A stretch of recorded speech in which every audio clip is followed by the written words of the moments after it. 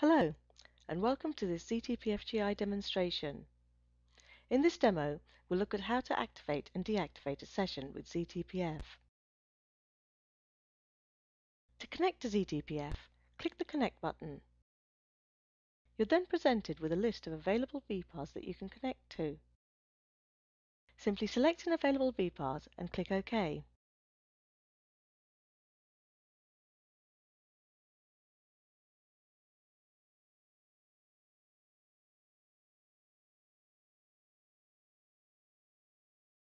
Once you're connected, the Connect button will be highlighted, and the System tab will be made available in the ribbon menu, and is automatically selected to give you ready access to resources such as terminal emulators and ECBs. The system that you're connected to is shown at the top of the zTPFGI window. To disconnect, simply click the Connect button again. The Connect button loses its highlighting, the System tab is removed, and the Home tab automatically becomes selected.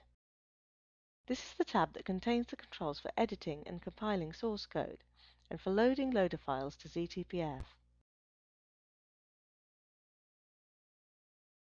Thanks for watching this demonstration of how to activate and deactivate a session with zTPF.